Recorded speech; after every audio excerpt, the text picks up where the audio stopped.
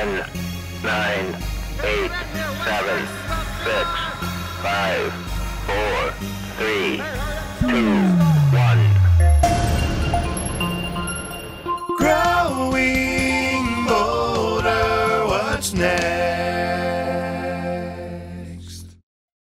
Hello again, I'm Mark Middleton from Growing Boulder. I hope you guys are hanging in there and doing well today as we move into the final stretch of what has been a very difficult and challenging year for all of us. And, you know, our thoughts are with everybody in the Northeast and the Midwest in particular today as you guys deal with this monster winter storm. You know, so many lives and so many industries have been decimated by this pandemic. And one of the industries that has been the hardest hit of all has been the travel industry. In fact, since the beginning of March alone, the pandemic has resulted in nearly $600 billion in losses for the U.S. travel economy. And because of that, there's been a loss in over $63 billion in federal, state, and local tax revenues. So everybody is really, really struggling with this. And coming up in just a moment, if you are a fan of travel to Europe, he is your guy. Travel guru Rick Steves is going to join us in a moment to talk about the future of travel. When is it going to come back to what it used to be? And what is it going to look like when it does? And also, we're going to talk to Rick about what he's been up to during this pandemic. In fact, he told us that he spent this summer at his home in Seattle for the first time in over 4 decades. He actually spent his birthday at home for the first time in more than 40 years. And you're going to be surprised at what Rick says about the pandemic's impact on his business and on his life. And, you know, despite so many challenges this year, we are here. We remain hopeful for better days ahead.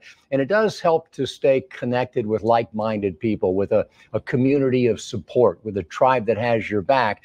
So I want to let you know that in addition to our weekly e-newsletter, the Growing Boulder Insider, we've just launched a daily email that's called the Bold Start. It's one of our many pandemic-inspired initiatives. It'll take you just a few seconds to absorb each morning, but I promise you it will stick with you all day long. It's just a quick, timely reminder to stay positive, to help others, to take some risk, to be grateful, and to keep your chin up. And we think this is what we all need right now, just a little inspiration.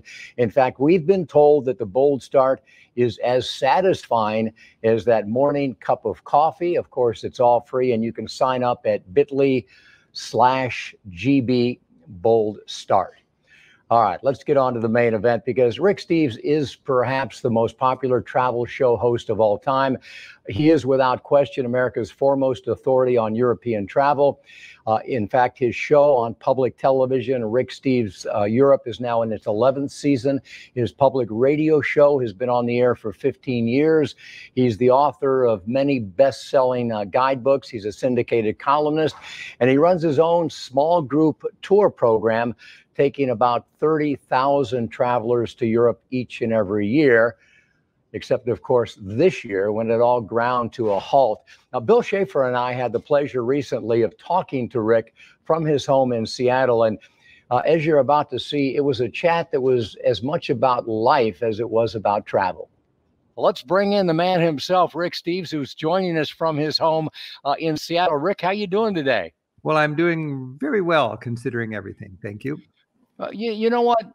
You're not only doing well, you're doing good. I don't know whether this is true or not, but you know, the pandemic has shut down just about everything, has shuttled businesses, employees have been let go. I read that you've got nearly 100 employees and you have somehow managed to keep them all employed during this time. Is that true? And how did you do it? Well, yeah, I run a business. I happen to be privately held, so I don't need to ask questions about what I'm going to do with my business decisions. And you know, for 30 years, I've had good years and made plenty of money, and I've got a great staff of about 100. And now I'm being dealt a couple of bad years, and I just think it's ethical to keep my team together. I should be with my team through good times and bad. They're with me in good times. I'll be with them in bad times. Plus, it's just good business to have my team intact, because I know we're going to get through this and we're going to throttle up when we get through the pandemic. And I want my team to be intact so that we can once again, help Americans enjoy Europe with all of our tours. So Last couple of years, we were thriving. We're a $100 million company, a payroll of 100 people, just having a blast. This year, we were geared up for our best year ever. We had last year, we took 30,000 people around Europe. This year, we had 22,000 tickets already sold for our tours. But suddenly, this tsunami swept over us of this pandemic, and now we had to give everybody their money back. But we said, we're going to be around when this is over. So in the meantime, we're just going to kind of trim the sails and hunker down, and we're going to work on content and keep our staff together and still share our love of travel. You know, our mission is to inspire Americans to venture beyond Orlando. And we'll be here when we get through this pandemic and lead tours once again. You know, Rick, I'm sure that there's no answer. Nobody can see through a crystal ball at this one, but let's take a stab at recovery, because probably nobody has more insight than you do. What is it going to look like, and how is what we're going through going to change the travel industry? Well, you know, social distancing and Rick Steves travel are opposites. I don't go to Europe to sit in a bubble and not get a germ. I go to Paris to get kissed on the cheeks. I go to Rome to gather in the piazza with the crowds and then to do the passeggiata, you know, licking my gelato. I go to Ireland to go into a pub on the west coast of Ireland where they stand on the bluff and they gaze out at the Atlantic and they say, the next parish over is Boston. I go into that pub to sit close to people, people who they say are, you know, strangers are just friends who've yet to meet. Now, I think that's going to come back, that kind of normalcy, but it'll take a while. And I think we need to be patient in the interim. You could gather all the experts in the world from the tourism industry together. They don't know any better than you and I do about how this is going to play out. Right now, Europe is spiking again. Right now, America has no leadership on getting a grip on this pandemic. Right now, we're belittling science. You know, I think we need to be patient. I think we need to be diligent. We need to get a grip on this. We got to take a pause. And my big fear is the rest of the world's going to be traveling and crossing borders, but they're not going to want Americans there because we're still the dangerous ones. So we have a little work to do right here at home. But I do think that travel is going to come back. I wouldn't be investing in my staff, assuming we're going to need a staff in the future, if I didn't believe that. And I'm spending a lot of money to keep my staff together. It'll come back incrementally.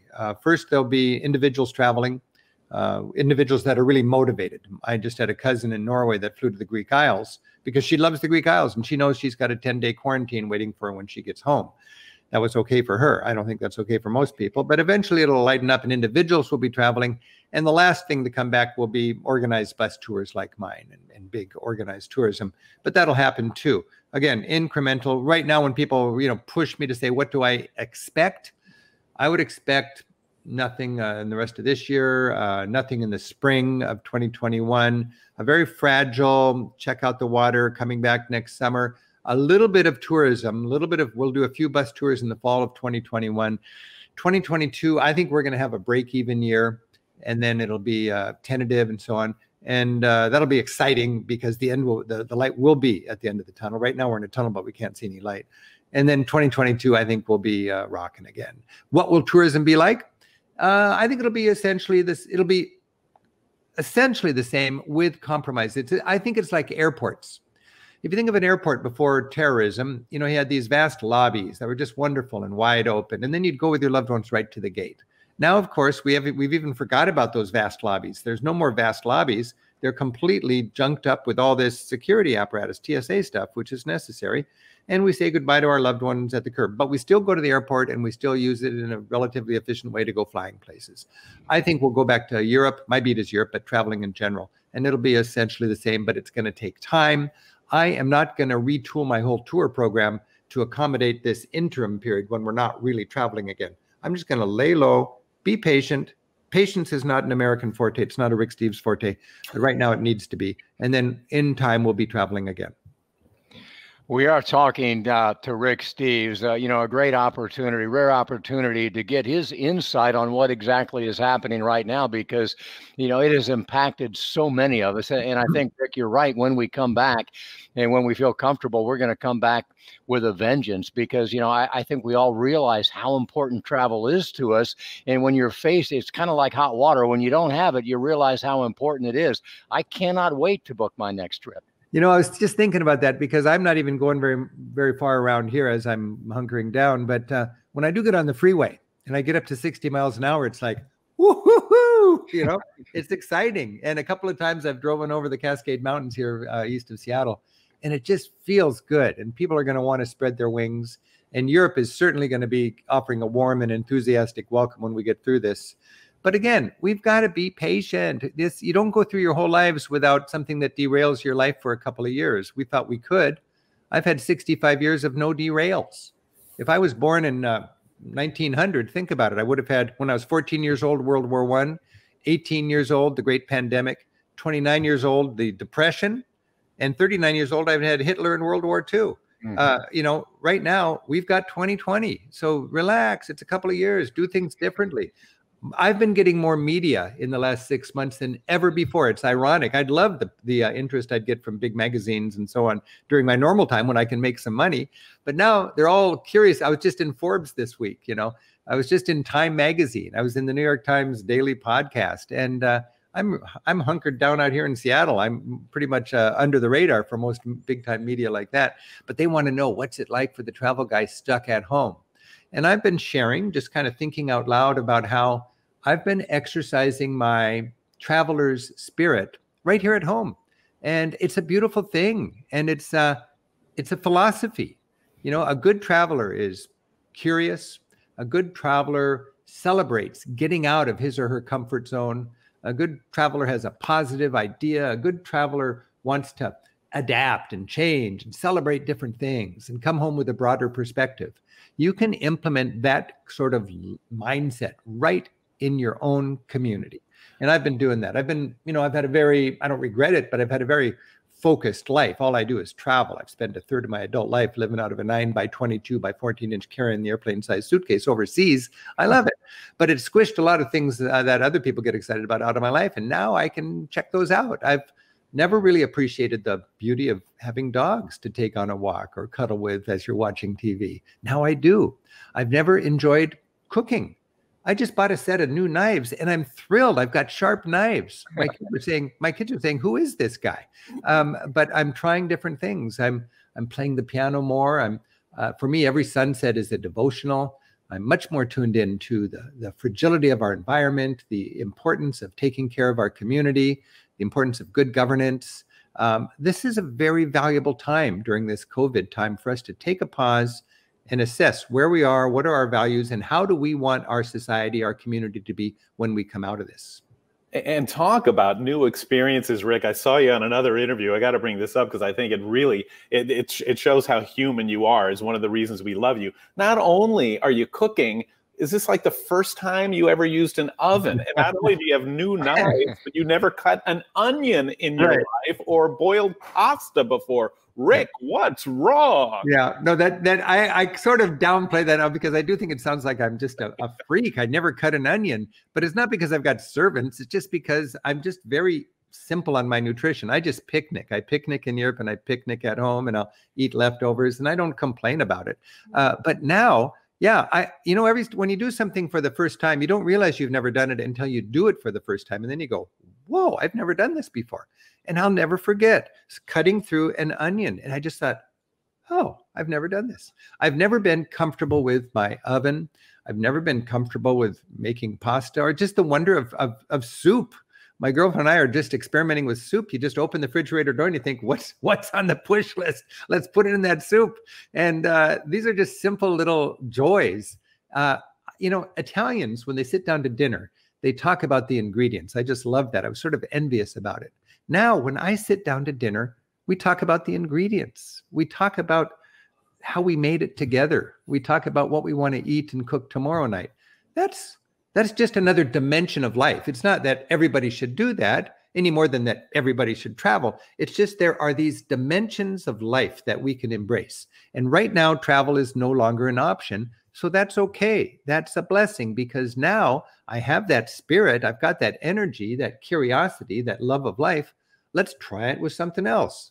Let's before going to bed, let's sit down at the piano in the dark and play chords and just see where they go. Make up chords, make up resolutions, just see where they take you.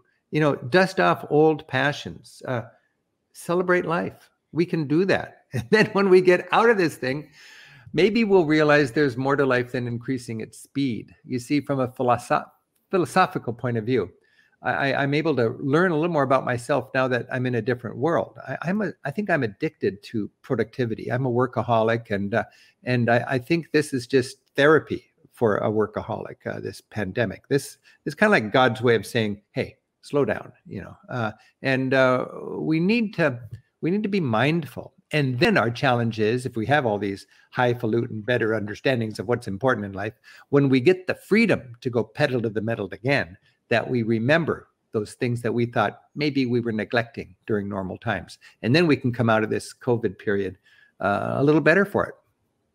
What a delight, and what a side of you, Rick, that people should see. Because, if I may, it is very much on brand. To me, it just reinforces the authenticity of Rick Steves, because we're talking about something entirely different than travel. But what you are talking about is what you bring forth in travel, and that is mindfulness. It really is. Thank you for sharing that side of you. And if it's not too personal, you're 64 years old now. It's what a laugh that 65 is retirement age. But what are your thoughts about, the next 10 or 20 years? What are you going to be doing? The saddest thing about reaching retirement age is your friends, your coworkers start to retire. And but if you're as blessed as me to love your work and find that your work gets you out of bed in the morning and it gives you energy and it gives you constant creative challenges, I could retire a long time ago. And I'm just in a luxurious position now where I can do what I think is meaningful and gratifying and ethical and inspirational and so on. And I really believe in the value of travel. I just think there's so many reasons that we should be traveling. And when we come out of this pandemic, it's more important than ever. And I'm in a position now where I can tackle more maybe high-minded projects. We just did our show about the roots of hunger and the importance of development aid, whether you want to love your neighbor or whether you just want to be in a safer and more stable world. It's an important pragmatic investment. So I spent a lot of time and money in the last year producing a 1-hour special called Hunger and Hope, Lessons Learned in Ethiopia and Guatemala, something I've wanted to do forever. I didn't do it to make money. I did it because I love to teach the value of travel, and I've got the time and the wherewithal to do that. And I've got other projects cooking right now that I can hardly wait to dive into. So I have no retirement in my future. It is possible only as long as I'm physically able to travel. And I am becoming aware that it's a little more demanding physically to keep up the tempo in travel, because it's grueling to be hiking around Europe all over the place and updating guidebooks, leading tours, making TV shows, doing that research. But it honestly, it keeps me younger and more enthusiastic and more energetic. I go to Europe. My staff always says, "Oh, we want a day off every week." And I go, "Okay, you're mortals." But I'm just insane about travel. For me, when I travel, it's breathing straight oxygen. And I work 60, 12-hour days in a row. And I feel better when I get home than when I left. I take really good care of myself. I eat well. I get my 8 hours of sleep. But for me to be working and producing is good medicine. Rick, one of the reasons you're able to do these things where I think others can't is you've really changed the way a lot of us look at travel. We generally think travel, places to go, things to see, but you've pulled that away because it seems to us that your whole thing is people. And it's people that most of us would think of as ordinary, but when you see them and when you get to experience them, meet them, learn about their culture, you find out even the ordinary are extraordinary. That's interesting you say that, because I just wrote this amazing book. And it is called For the Love of Europe. And I locked myself down last year. Was that a nice little ad? Look at that. It's just a slow tilt. I locked myself down last year to write this book. It's a collection of my 100 favorite articles, my favorite people, places, and experiences in Europe, a 400-page book. And I locked myself down last year because I really wanted to share the most beautiful memories, just the greatest hits of a lifetime of traveling through Europe. And I'm wired to make travel guidebooks. So I had to work really hard to cull through this and comb out all of the guidebooky stuff, what we called guidebooky stuff, and just make it stories and moments, and what is the pithy magic of travel. And I did it last year. And then I thought when this pandemic hit, oh, I could have locked myself down this year and done it, and it would have been kind of a twofer. But I'm glad I locked myself down last year to do it, because it is the perfect book for this pandemic lockdown kind of time, because it's perfect for people trying to keep their travel dreams alive while they can't travel. So that's been, and when I guess what I was getting at, to make the last chapter, I thought, how am I going to sum this thing up? So I swept through the whole book, read through it one last time, and I realized the overarching lesson is the importance of people. People is the measure of a good trip. How many people do you meet? That's what carbonates the experience. And when I'm leading a tour, when I'm making a TV show, writing a guidebook, or just going on vacation, the mark of a job well done is how am I connecting people with people. My great fear about COVID is that it's the little mom and pops that are going to be falling by the wayside because they don't have the economic wherewithal to get through this difficult time. Whereas the big chain organizations and the giant corporations, they have the wherewithal to get through it. So when we get through this, I just want it to be more than Subway sandwiches and Amazon. I want to have those wonderful, creative, edgy little mom and pops, those idealistic cafes, restaurants, guest houses, museums, and so on. And that's my concern. I've just finished a TV show called Why We Travel. And it's a love note to travel. I just finished the soundtrack of it yesterday. It'll air on public television all over the country in a few weeks, Why We Travel. And it'll be streaming on my website at Rick Steves. If you ever want to tune into a Rick Steves show, everything we've ever produced is on my website for free. Just go to the TV section and you can click and watch it. But Why We Travel kind of talks about how there's three kinds of travelers. There's tourists, there's travelers, and there's pilgrims. And they're all fine. And you can do a mix. But it's important to realize that a tourist is just kind of has a bucket list. They want to have fun. They want to check off famous things. A traveler wants to learn. A traveler wants to get out of his or her comfort zone and try something different and learn. And a pilgrim understands that you learn more about yourself and your home when you leave your home and you look at it from a distance. A pilgrim travels to learn more about him or herself. And I just love all of those kinds of travel, and we can mix them together. But what I celebrated there was just why we travel. And it really is time and money well spent, especially in these day and age. Well, you took the guidey part out of this book. Rick, I think you could take travel out altogether. And if you've already written this kind of book, forgive me, but listening to you, I think you're a philosopher on life. So let me ask you to take travel out of this answer altogether. And if people are the measure of a good trip, what is the measure of a good life? What's the moral of the story? What can we learn about life in general from you?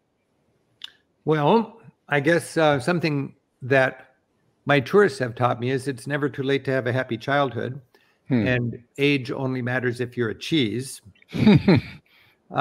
So we don't want to have a youthful kind of get out of your comfort zone enthusiasm for things. Americans are really hung up on success, and they are quick to let other people to define success for them.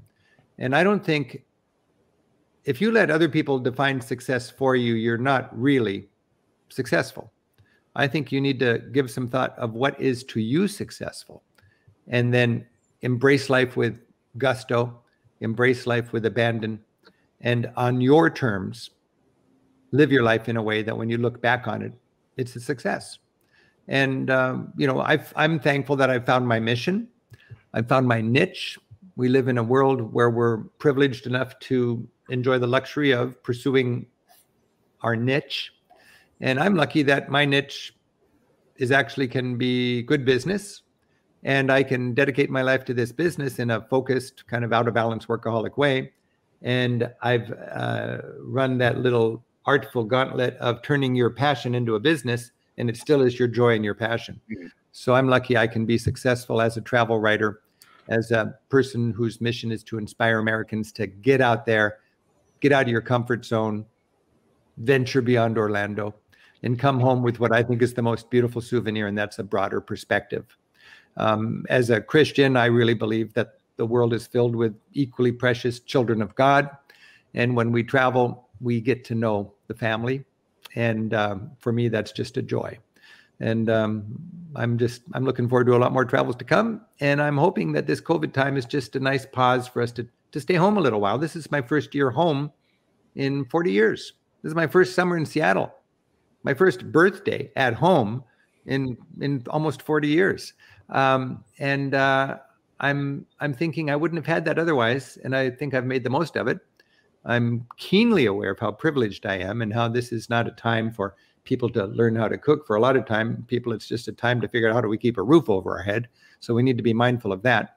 And we need to work together as a community to get through this. Boy, I could talk to him for hours, because even without talking about travel, Rick is an interesting, inspiring guy that we can all learn from. And if you'd like to know more about Rick, his books, his television show, his radio show, his upcoming projects, just check out ricksteves.com. You know, in that interview, as you heard, Rick mentioned that he kept all 100 of his employees working throughout the pandemic at his own expense. But what he didn't mention is that he created Rick Steves Volunteer Corps, RSVC, to keep his team not only working, but active in their community up in the Seattle area. They've been working with local food banks. They've been cleaning up hiking trails and really lending their services anywhere they are needed, which, you know, is another reflection of the kind of guy that Rick Steves is. A great guy with an attitude that is truly straight out of the Growing Bolder playbook. I love the fact that he encourages everybody to get out of their comfort zone, to define success for yourself. Don't let anybody else do that for you, and to embrace life, not only with gusto, but also with abandon. So here's to a 2021 that allows us to begin to return to travel. And of course, it doesn't have to be Europe or some far off, expensive, exotic locale. If we're paying attention, the life-enriching lessons of travel can be found just about anywhere, anytime we leave our nest and wander out of our comfort zone. Our meme this week is a reminder that travel is the only thing that you can buy that actually makes you richer. So finally, as we move through this holiday season and into the new year, an encouragement to wear the white hat. And I don't mean that as a fashion statement. If you're old enough to remember all of the old TV Westerns, or if you watch the reruns, it was always easy to tell the good guys from the bad guys, because the good guys always wore the white hats. We're talking the Lone Ranger, Roy Rogers, Gene Autry. They all wore white hats. Unfortunately, it's not so easy to tell the good guys from the bad guys these days, especially in the real world. And there is no question that we need the good guys more than ever right now, because there is great division. There is great struggle. There are a lot of people and a lot of companies out there trying to take advantage of many of us as we struggle to get through here. So wearing the white hat really doesn't require much. It just means paying attention to others, trying to put ourselves in others' shoes, really, truly trying to see through their eyes. And even if we don't agree with what we see, at least try to treat them with respect and dignity. So let's do all we can to help others succeed. Let's try to put ourselves above others whenever we can, and see what happens. Let's go ahead and try to wear the white hat in 2021. All right, don't forget, we've got the Daily Bold Start. We have got the weekly Growing Bolder Insider. We've got the soon-to-be monthly Growing Bolder magazine. And of course, we've got the 24/7 growingbolder.com. And you can always find us right here on Facebook and YouTube. So you guys have a great weekend. Happy holidays, and we'll look for you right back here next Friday morning, Christmas Day, with a special edition of What's Next. Growing bolder, what's next?